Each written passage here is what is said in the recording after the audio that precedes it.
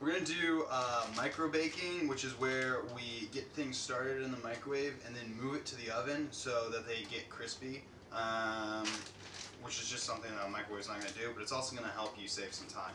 So let's go ahead and open this pack up, pour it out on our microwave safe plate here, and we are going to put them into the microwave for 2 minutes.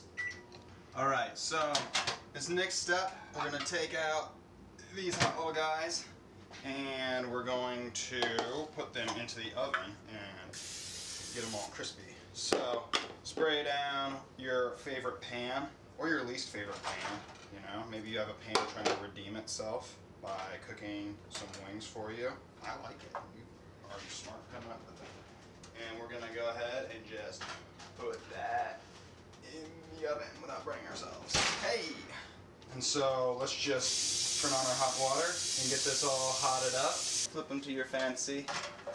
Then they will cook and be delightful and crispy. And it's going to be wonderful. It's going to be like that Thanksgiving you never got to have because your ex-girlfriend decided that you should spend it with her family and her family just argued and got drunk the whole day.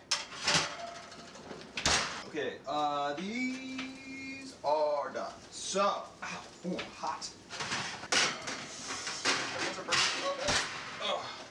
And we're gonna go ahead and just sort of dump these and grab some tongs here. Oh no!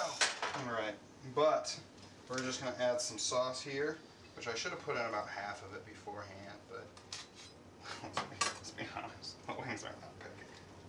Okay. I'm gonna shake these up. Maybe.